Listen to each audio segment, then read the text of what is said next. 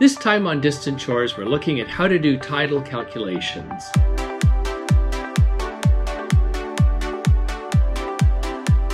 I'm Paul Shard, and my wife Cheryl and I have been sailing and filming for 30 years now. We've been hearing from a lot of you that you'd like more information on passage planning and techniques. One of the cruising areas that we found most interesting was the south of England, which has tides up to 15 feet. In this video, we're going to show you how to calculate the height of the tide at different times, not just when it's high or low. Today we're going to look at an example of using that tide to explore a shallow area, in this case Chichester Harbour. I'm using footage we shot for season 7 of the Distant Shores television show, when we used the tide to get to a pub and go ashore for dinner. But for today's demonstration, I'm using the tide data from today, July 4th, 2020. Happy July 4th, everybody. To start, we need the times of high and low water at our destination. Our plan is that we're going to go up onto the beach at the high tide, then when the tide goes out, we can stay at that area on the beach, have dinner at the pub, then when the tide rises again, we can pull off. We've always used a paper version of Reeds Nautical Almanac for tides in Europe, but for this example, I've got the downloadable PDF from Reeds and printed off a couple of pages. It's pretty convenient. So here's July 4th. We have a high tide in the morning at 10:39, 4.6 meters. Then we have low at 15:56, and that's when we're planning on drying our boat out in front of the pub, and that'll be around dinner time.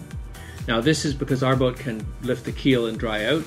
I always note down the tide times whenever I'm planning a passage in a tidal area. In this case, we're going to be using the tides to explore very shallow areas, so it's even more important to know how the tide will affect us. Our plan involves using the high tide to get right up to the pub, then drying the boat out on the beach while we visit the pub, then float off at the next high tide, which is at 22:48. The other information in the almanac is a lot of information about the port itself and the different ports that use the main standard entry of Chichester Harbour.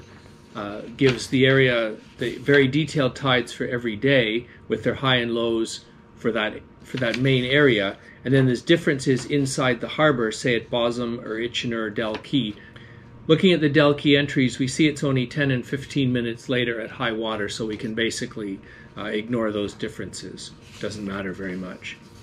Now what does matter is we're going to have to look at the actual tidal curve. So what we have from the tide graph here is we're only given a high tide time and a low tide time. So what we need to do is to fill out this Chichester Harbour graph for the day we're talking about.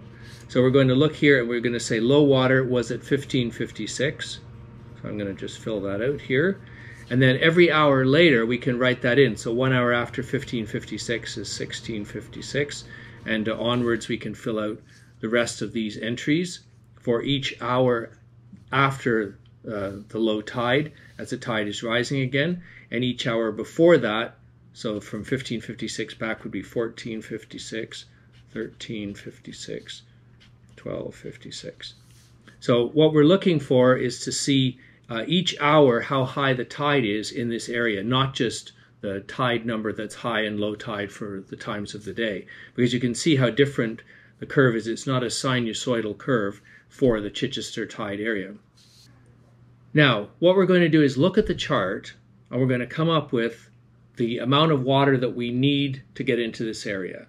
In the area where we're going, it's all green on the chart. Now what that means is that it actually at low water, the area is entirely dry. So the only reason we can go in there at all is because high water brings enough extra water in over the green area to flood it, and that's what we're going to be floating in.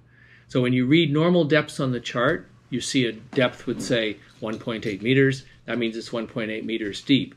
If you see it says 1.9 meters with a little line underneath, that means you need 1.9 meters of water above the bottom to flood the area, and then any water above that will be water that you can float in. Looking at the tide for the Dalkey area, we're seeing that it says 1.9 meters of water above low water is when there's actually water in that area. We need 1.9 meters then, plus another 1 meter to float the boat. So we're looking for 2.9 meters. To use this tide table, you have to enter the data off of this table to show that we have 1.1 meters at 1556. We enter today's high water height of 4.6 meters and low water 1.1 meters on the graph and connect them. Now this graph is customized to give us today's tide height at every hour like this. So at 1856, roughly 7 o'clock in the evening, we draw a line to intersect the curve and across to see that we have a tide height of 2.3 meters. In our case, we need 2.9 meters tide height, so we draw a line from 2.9 down to our tide line, then across to the curve to see the tide drops below 2.9 at around 1340 and rises back above 2.9 at 2000 or 8 o'clock. So that means that basically we can show up, we have got to get ourselves into position before about 1330, and then we'll be floating off again around 20:15 in the evening after dinner at the pub. This is the traditional method of doing tide calculations using the almanac. As you can see, this is something that you can calculate at home before you get onto the boat and head out for the day. I always note down the high and low times for tides, and then look at any of the areas that we have as a destination and make sure that we understand this kind of curve that shows just what's going to happen in the tides in between the high and low, because it makes quite a difference, both for making shallow passages as well as more complicated things like drying out. If you'd like to check your work, you can use an electronic method such as Navionic's boating app, which has also corrected for UK summertime and confirms our result of the tide rising back to 2.9 meters around 8 UTC, 9 o'clock summertime. But it is fun to do the traditional method using paper. So, if you don't have access to a source of tidal curves, you can do an approximation using the rule of twelfths. Most areas have 2 tides per day, and many tides around the world follow a roughly sinusoidal curve, with the water falling slowly at first, then more quickly, then slowly to low tide, speeding up again as it rises and crests slowly again.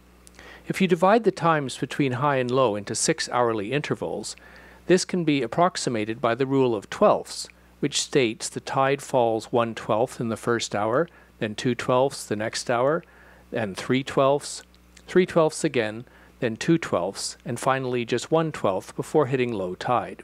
This simple rule will give you a pretty good approximation by dividing the tide difference from high to low into 12 increments. For example, if the tide table shows a range of 12 feet, then it would fall by 1 foot, then 2 feet, then 3 feet, then 3 feet again, then 2 feet, and finally 1 foot before hitting low. if you'd like more information on these, please subscribe to our channel. Thanks for watching. Throw us a like if you enjoyed it, found it helpful, and a comment down below if there's anything else you'd like more information on for us to look into future videos on the technical and passage planning. Thanks for watching, everyone. Safe sailing. I think this is the best thing I've ever done in a big boat. Cheryl, look. Oh, hi. This is an adventure with a big, beautiful boat like this can take. For a normal yacht of this size and calibre will not be able to do what we're doing now. So we are adventuring as though we're in a little dinghy, having fun like swallows and Amazons. And this is what it's all about. And so we've got the right boat for the job. I reckon this is a big mistake. We've come here. We don't have a dinghy, so we're right at the pub and we can't get there. I know, but it's your big birthday, and this is your big birthday treat. Yes, but there's the pub. But there is a happy ending. The tide goes down as it does, and we walk ashore for a drink and dinner. Any other sauces for you too? No? So here we are, real pub food, a wonderful atmosphere that we can sail to.